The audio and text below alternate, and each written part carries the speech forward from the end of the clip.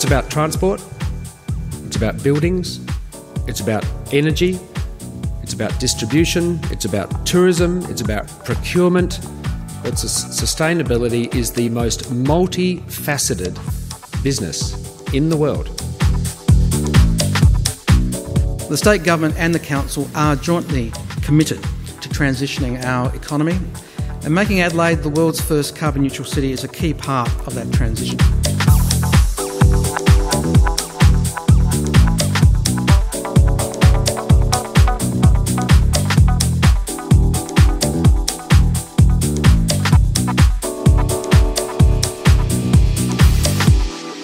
I work for the conservation sector, so I guess people might not think that we have an interest in social enterprise, and yet we do. Or I think it's really important for the conservation sector to reach out and talk to other sectors to say, well, actually, why aren't you taking up this really great new technology or a new practice that's more environmentally friendly? So we actually need to have those conversations to understand what the barriers are.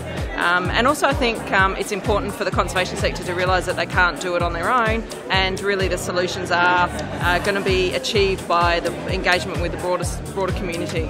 More widely, I work across Australia and across Asia with technologies that help reduce emissions and have environmental benefits, and they're companies that are profitable but have environmental benefits as well.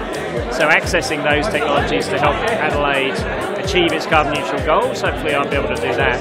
I represent a lot of young people, a lot of whom go to uni in the city, use the city on an everyday basis. So I guess for me it's about bringing their perspective. We do a lot about sharing with our neighbours what we have, and I think all those simple basic strategies can be used by residents as well as businesses, and looking for how the council can encourage all of us to look for our own means of sharing our resources with one another. I'm here because the company I represent in Australia, Redivivus, is very keen to invest millions of dollars into renewables in South Australia, and we're looking at a number of projects.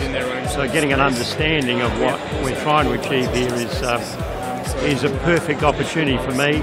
Very keen to look at the notion of the main street, say a Hutt Street, becoming the hub of a renewables project, and driving the message up from the people in the street to make it happen from the ground up.